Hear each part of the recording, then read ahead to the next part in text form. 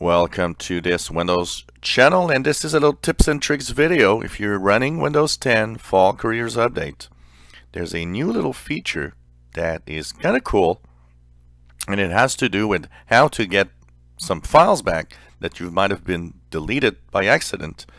It works for the last deleted files. So, okay, an example. I delete these 3 videos here. I right click and I choose delete, and they're gone. Now, of course, yeah, you want them back. There is a way, and that way is simply to go to, of course, your recycle bin, and from the recycle bin you can restore the objects to their place. But there's a new feature that's kind of cool for files that you've just deleted by accident. And if you right click, you will see something called undo delete. It also is attached to the Control Z command. So if you press undo delete, look at that, my 3 files are here now. They've just reappeared on my screen.